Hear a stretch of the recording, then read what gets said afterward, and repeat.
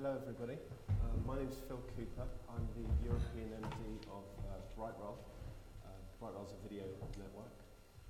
Previously I started a company called UTarget in 2005, which was the UK's, if not Europe's, first video network. Video advertising has been slow to adopt the changes that have been seen in performance marketing as far as audience targeting is concerned. Notably, the advancements in performance marketing which have revolved around RTB and exchanges have allowed impression-level buying, which is now crossing over into video advertising. My panel of guests are amongst leaders in both video and audience targeting. With me here is Jana Eisenstein, who is the Director of Publisher Services, MEF for Videology. I have Andy Sarfaz, who's the Director of Special Operations at Telemetry. And finally, Ryan Keane, who's the Director of Business Development at Audience Science. If I could allow my panel guests to introduce themselves. So, Jan. Thank you. Hi. Good afternoon. It's a pleasure to be here. As Phil said, I'm Jana Eisenstein. I'm from Videology, and Videology is basically a company that at the core of our business, it's a video advertising platform. And I guess targeting or audience targeting is in the DNA of the company, really. It's been founded by the founding team of advertising.com.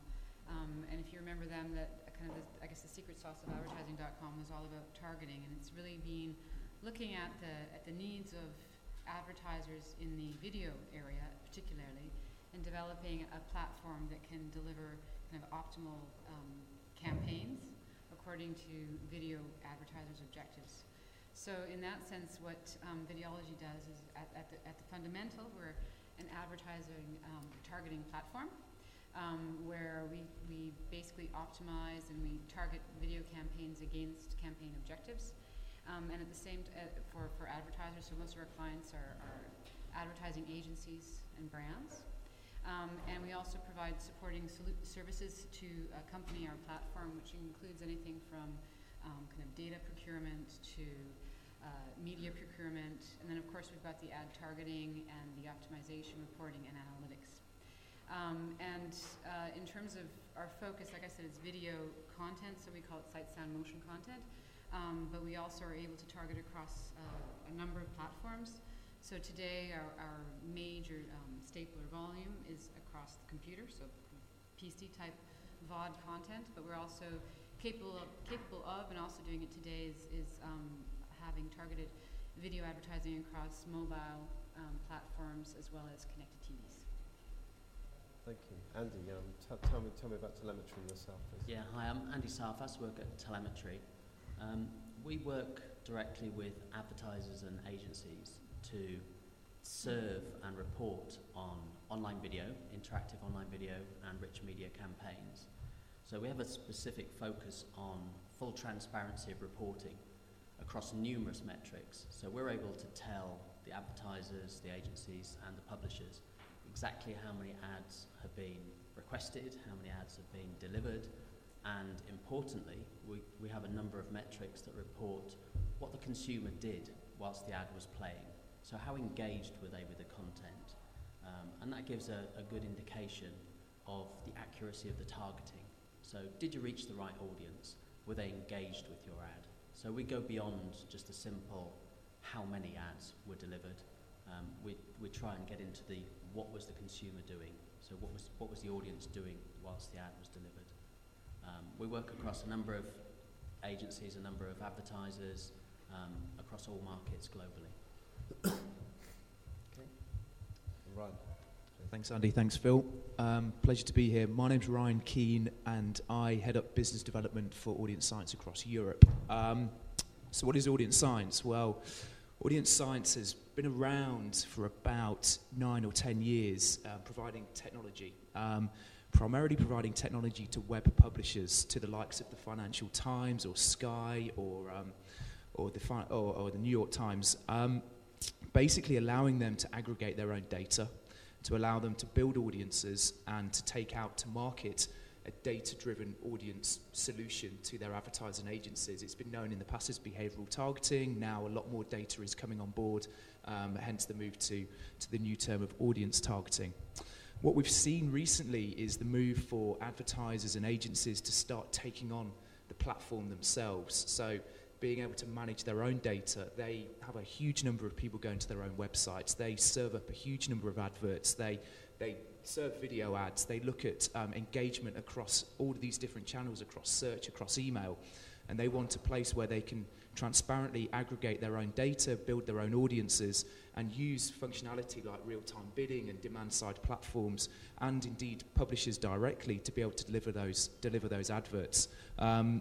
So recently we've seen a huge amount of growth with our company, with being able to provide that technology, that platform, and indeed additional data sets to advertising agencies directly alongside the publishers that we've been working with. So trying to tie together the whole ecosystem when it comes to audience targeting. Thank you. Jana, so in fact, can you tell me what sort of audience targeting you incorporate at Videology? Sure. We have a number of different types of targeting that we can incorporate. I think the fundamental type of targeting that we first of all incorporate is demographic targeting. And the reason being is in video, we believe that in order to grow the market, it's really being able to talk to TV planner buyers and talk to them in a language they understand. And historically or traditionally, TV planning and buying has been all around audiences. So I guess first and foremost, we target on a demographic basis, so age and gender.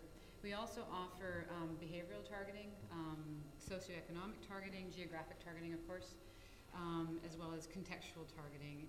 And then we have a couple of we can also incorporate, as required by the advertisers, search retargeting and other kind of very specific targeting. Excellent. Would you say that video targeting, audience targeting, has caught up with performance targeting? Not quite yet. Not quite yet. Okay. But the good news is it's definitely growing.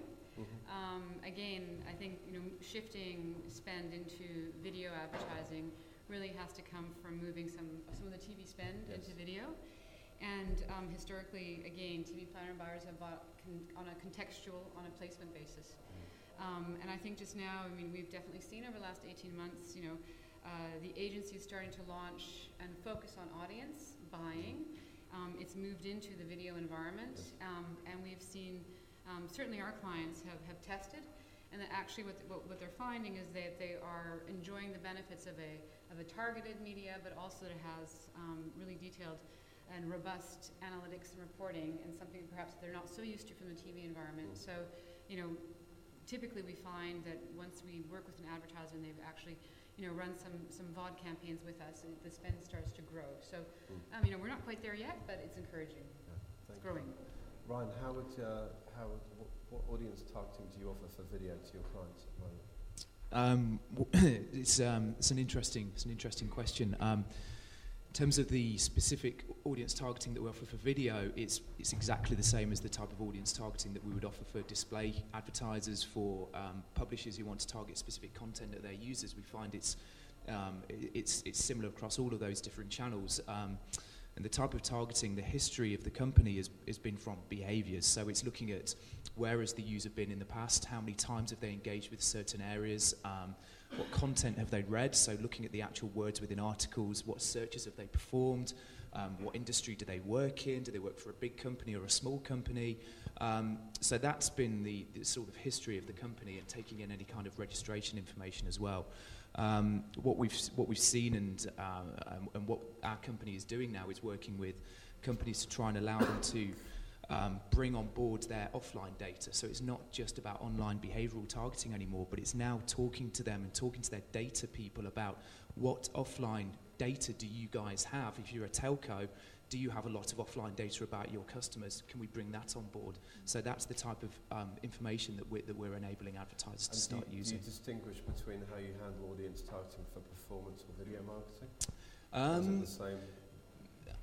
It's the same types of data. It's just applied in a different type of way. So for something like for a brand advertiser, they still want that reach going on there, and especially for when it's applied to video. What you guys will also find in the UK, obviously, there's a huge number of banner ads, but the number of video ads out there is smaller, and people spend longer viewing those video ads. So those audiences need to be broader to try and get that scale out there. Are you suggesting that maybe you'd use in-banner rather than in-stream video to retarget? Exactly. To get a wider audience? Exactly, yeah. But also, there is, for a direct response advertiser, there's a sense of optimization that needs to go on, and you need to be able to have those kind of audience levers in there to work out which audience is working best, and then push the optimization towards that particular audience. Whereas if an advertiser has already determined that actually I want to reach ABC1 men aged 16 to 24 for my brand, because that's what I'm doing offline, then there's not necessarily any kind of optimization per se towards the right audience that necessarily has to go on for a brand advertiser. Andy, your telemetry is in the job of more finding out if somebody has found the right audience, verifying, auditing that audience, and actually ultimately working out if that audience is doing what you want them to do, or gauging if they're engaging with the creative. How does telemetry do that? Yeah, so I think that the first part of the puzzle is targeting your audience. You're right, finding the audience, getting them online, or getting your ads in front of them online. For me, and I was formerly at Reckitt Benckiser, so when I was placing ads for Reckitt Benckiser, for me the most important thing is to get engagement from the audience. So it's one thing to hit your 16 to 24-year-old male. The more important thing is to get them engaged with your advertising. So the right audience might not be engaged in every instance. So it depends on context, it depends on time of day of week, etc. So what telemetry do is we attempt to tell the advertiser and the publisher whether the audience is engaged. So you may have found your right audience online, but are they watching your video all the way through? Are they watching the video to the key point in the ad where you've got your message, your call to action? What are they doing whilst they're watching the video? Are they looking for a close button? Are they looking for a skip button? So we do heat maps, etc., mouse tracking to see what's the consumer doing whilst the ad is running. So you can see not only how much of the ad has the consumer watched, but have they engaged with the ad. One key point of difference that we do as well is we add elements of interactivity into the ad that asks the consumer to engage with the ad. So in my former days at RB, some of the examples were we were advertising surface wipes. So the ad, clearly, in most of the ads, it shows somebody using a surface wipe. So in the ad, you would ask the consumer to interact with the video in real time to use the surface wipe. And what that does is that tells us if the consumer is actually actively watching the ad and understanding. So if you can get the consumer actively engaged in your ad, as long as the creative agency have done their job correctly, then you're going to sell more product. So you'd go as far as going back to the creative and developing creative that would have an extra engagement point to therefore measure engagement in the ad? Absolutely, and through the metrics that we can deliver telemetry, you can test different creatives to see if it's engaging with your audience. Some creatives might engage with your audience during the daytime and not at night, not in the evening. You can see all of that data, and then you can work with your publishers to dynamically move the ads, change the creative, the time of day, etc. Was there a particular time of the day that people interacted with the wipes more? Can you share? Couldn't possibly divulge that. Jana, talking about creative, do you find that there's a length of ad that you recommend to your clients that will perform better, and does that vary according to its position, pre or mid-roll, or maybe the content length it's set against? It's a really good question when we get a lot of, and it's a good follow-on actually to what we were just discussing, and I think there it really depends on the objectives of the campaign, so it varies. What we found is that you get different results, or you reach different interaction levels depending on the length of the actual creative. So the longer creatives, we've seen empirically that you have, let's say, higher click-through rates. So if the campaign is all about engagement and response, then we would recommend a longer creative. If it's about, that would be a 30-second creative. If it's a shorter creative, you get higher view-through rates, or basically, higher kind of brand engagement rather than response engagement. And in terms of best practices and what we recommend, it's really understanding, first of all, what the objectives of the campaigns are, and then optimizing the different creative kind of lengths to meet that. And then also on top of that, what you do have, and this is what you're talking about, Andy, is you've got possibilities to enhance the creative. So you've got overlays, which might, again, incite you to perform some call to action. You can also have social sharing buttons in it, so you can share. You could also have special functionality, so calendar settings, all that sort of thing that will help you create the engagement you're looking for. Excellent. Ryan, in-display real-time bidding has become very sort of central in the way that it actually now enables client advertisers to not just select which pieces of inventory they want, impression by impression, but also what they want to pay for each piece, impression by impression. Is real-time bidding very much part of your video roadmap or program at the moment? Yeah, we use real-time bidding. In fact, we've spent a lot of time building our own bidder in itself, and it's being rolled out in the US at the moment. It's predominantly being used at the moment on banner ads, and I believe there are probably some in-video banner being used for that at the moment. We have a video proposition as well, and I don't know the dates exactly, but I'm sure the two of them will come together fairly soon. It comes up to that scale thing again as to how much video inventory is available in real time. I know there is video available in real time, but obviously the more that you get, the more targeted you can get and the more data that you can use for that. And Jana, is real-time bidding something that's in your roadmap or in part of your platform at the moment? Yeah, I think it just comes back to what you were saying about market maturity. So from video, it's definitely in our roadmap. Yes. It's something that we are and have been participating in for, let's say, the last kind of year in the US. Here in the UK, we haven't quite seen that liquidity yet in the market environment to allow us to run real-time bidding, but certainly as soon as the market is ready, absolutely we'd like to participate. Jana, you mentioned television in the beginning, and that a lot of the budget currently sits, I believe video advertising budgets are split in between sort of ones which emanate from broadcast and some which come from the new media side. Mm-hmm. And the pot which is sitting on the broadcast side is very plentiful and not pushing over it quite as quickly as we hoped in this world that we live in. In the TV world, they measure advertising in GRPs. Do you think that's a useful metric, or do you think that broadcasters will have to understand that a lot more can be done in the digital world with the statistics and reporting that we can offer? Yeah, I mean, I don't see the questions discrete. I think that in order to shift more spend, it's an evolution, and what we've seen is that if we can move, if we can move the same type of metric into video, that will only help us in terms of shifting the spend. You're not fighting an uphill battle, and it's a metric that everybody understands. And it's certainly something that we're using on the video side, that we're trying to equalize and use something comparable to what you would have on a TV scale. So I think, yes, it's definitely, I think it's a good thing, and we should definitely move towards there. And at the same time, there are other metrics that are available in digital, and the TV planner buyers will learn to use them with time. But in order to build scale and to actually to create a sense of understanding and trust in the environment, I think it's important that we continue to work on that as well. So effectively using the common language that the broadcasters understand, and then later on showing them there's a few other opportunities. Yeah. Right. Ryan, 59% of Americans surf the internet and watch TV at the same time. Do you have any sort of what they call two-screen strategies to target perhaps users that are on TV and also online? Yeah, there is. There's a number of technologies out there. I mean, if you look at the likes of Sky with their set-top box and the Sky ID system, whereby they're trying to target people online based on their IDs and based on their individual identifiers, there are ways in which that can happen.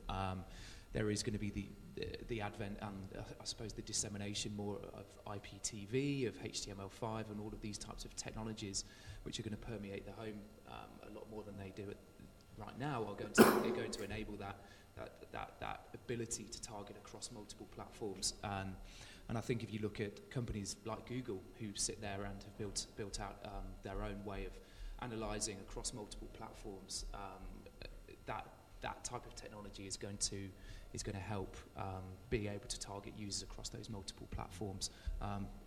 that's the end goal, right? And Yeah. there are a number of routes at the moment, a number of technologies which look like they might be able to achieve that goal. Great. In 2000, Bill Gates came up with his top 10 tips for the decade. One of those was that by the end of the decade, 2010, maybe we've been held back by the credit crunch, that all advertising would be online. I don't think people really interpreted what he meant back then, but I think part of what he meant was that everything would converge and be delivered by IP, Internet Protocol technology. Connected TVs are on the rise for sort of the first stage of integration. Jana, do you have much requests from advertisers to target connected TVs? I think that the interest is absolutely there. I think the request will come once the scale is there. So I think everybody thinks it's an exciting medium. It's kind of converging, as you said, IP with the big screen, which is super exciting. But in order, for again, if you're looking at the TV buying community, even digital, if you want to target, you need some level of scale. So I think the initial interest is there. We certainly are working with advertisers with connected TV applications, but everybody will kind of jump in once we reach a certain scale. So the interest is there, but not yet the scale. Andy, one area where possibly the scale is there is mobile, in the sense that there is a lot of mobile app inventory which videos can be served into. Is that something that telemetry is starting to put onto their roadmap in terms of advising It's certainly clients? possible, and all of the testing's been done to allow videos to be served, and many, if not all, of the metrics reported on as well. But we've had no requests yet from clients or agencies for mobile campaigns. I think part of the issue is it comes back to the targeting. So you can target on mobile, but you don't know if you're hitting the same people that you've hit on your online campaign or on your TV campaign as well. So you might just be blowing your frequency. So it's a conundrum that hasn't been solved yet. The scale's certainly there on mobile in terms of devices, obviously, but whether consumers would be acceptable of a 30-second or a 15-second video commercial on their mobile device, I'm not sure. We haven't seen the demand from clients yet, but technically it's possible. Ryan, do you have a mobile proposition at Audience Science that involves video? Or? We have, so we work on cookies, and the inherent difficulty with a lot of third-party cookies is certain mobile companies don't allow you to drop those third-party cookies on the users, which causes technical problems. We have a mobile offering which is easier to roll out in countries such as Japan, which where we use the WAP technology over there. It's not a real-time targeting solution. However, it is something that we do, and it's something that we offer up to a couple of key clients that we work with in Japan. It is something that's on our roadmap to take a look a lot further at. At the moment, we've still got our hands full with the web. We actually do work in mobile in the States. In the UK, again, it's on our roadmap. We'd like to launch it. I guess what we've seen in the US is, you're right, we've got the cookie issue is a big one in terms of targeting, in terms of capability. But with mobile, we target based on third-party data. So we do have ways of being able to target through acquiring third-party data for mobile applications, although you can't link it back to your online. But we have done it, we are running it, and we try to include mobile elements in campaigns. Again, the scale is still not entirely, although there's a very high penetration of mobile handsets, the actual usage and inventory availability of mobile content for serving ads into is still quite small. Right. Okay, thank you. Now, a lot of targeting is, as Ryan sort of initially brought up, is cookie-based. What cookieless targeting do you think will be introduced with the advent of the new EU directive, where opt-in, opt-out cookies become a thing of the past, potentially? Oh, the wonderful world of privacy. Cookieless targeting. Well, I think there are companies out there who offer the type of targeting that has been done for forever with offline video and offline television where you've been able to target around certain types of content instead of targeting based on a cookie. At the moment, I'm hoping that cookieless targeting will not, or cookies will be okay to be used in the future, and that there's a few moves that are being made by the IAB around self-regulation of the cookies, etc., etc. So, cookieless targeting based on there are a number of different technologies out there, but they probably bring up their own issues in terms of privacy when you look at things like keyboard fingerprinting and targeting by a user's individual IP address, which in some countries is deemed as personally identifiable anyway. So.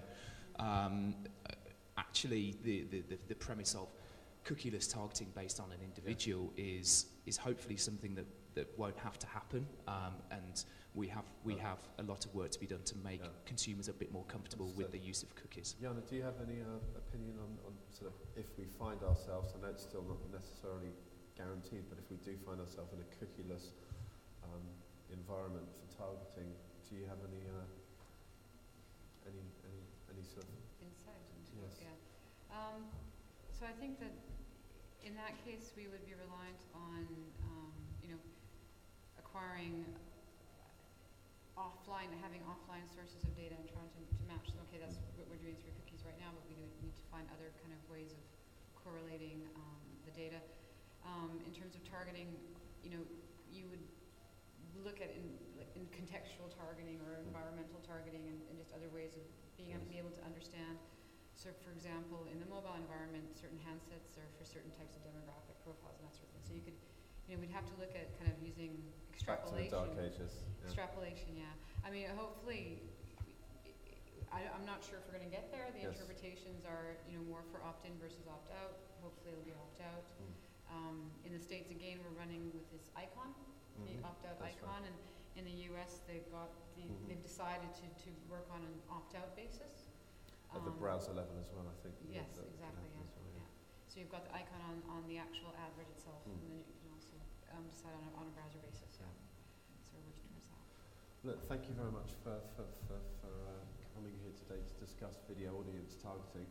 Video audience targeting is very much catching up with the performance part of the online marketing mix, and can offer great opportunity to advertisers and clients to buy in a more TV manner, with TV scale, and advancements in the next year or two should actually enable buyers to actually achieve more than they can buy potentially from their TV, or at least complement their TV buys. It's been very interesting to hear all the different aspects of how different companies have advanced in the sector. I hope you find this very useful. But if you'd like to ask some questions to my panel, we've got 10 or 15 minutes. Please fire away. Does anybody have a question? Please. Yeah, very basic question. Something that we always ask ourselves, it's the same direction like the cookie discussion. Like, how can we track the success of the video podcasts? It's the same thing, people download stuff, and how try to carry it anywhere. The only figure that we get is like the number of downloads. Okay. It's So, to do many things. There's a lot of biggest you can get that listen to. So how can we track video podcast downloads? Are there any other recommendations you have for the gentleman or for the audience? Andy, would you like to answer? It's a tough one, yeah. I guess the easiest thing obviously is the number of downloads. Then I guess the only other way of doing it would be to somehow store the metrics locally when the videos are viewed, and next time they connect is to try and transmit that back. I guess there's going to be privacy concerns, etc. It's not something that we've done in the past, but I'm sure it's a challenge that the tech team would relish coming up with a solution for, but a tough one. So no obvious solutions here above. Sort of measure the downloads and back to the tech team, I think, for that one. Sorry. Yeah, I think you mentioned something interesting. Like if you show something at the end of the video, like go here and there, and then you an iPad or whatever, it's going to be working. And you get some measurement.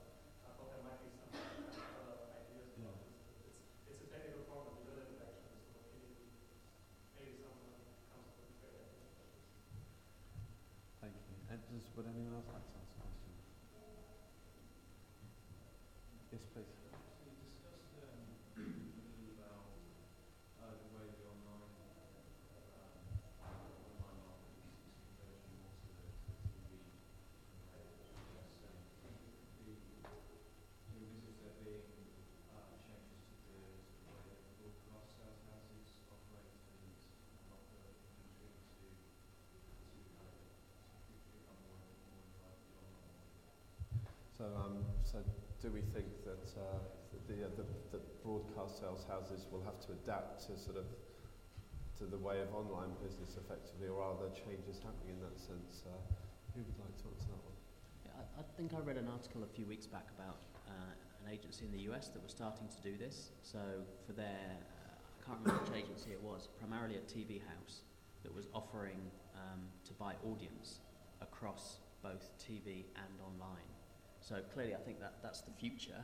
So from an advertiser's point of view, I want the audience. Whether I reach it through Hulu or through broadcast, am I bothered? Not really, as long as I get the audience. And in fact, it's probably a benefit to buy across channels, because then I'm not blowing my frequency. As I talked about, if I want to hit the person 3 times, I want to hit them 3 times. I don't want to hit them 3 times on broadcast and 3 times online.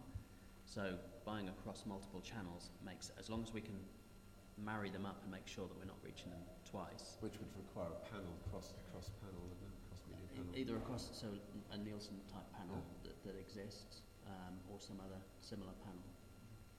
But it would make sense. It seems to be the future. I think the article I read was as much about the pricing disparity between broadcast and online as well, and trying to bring them back into sync.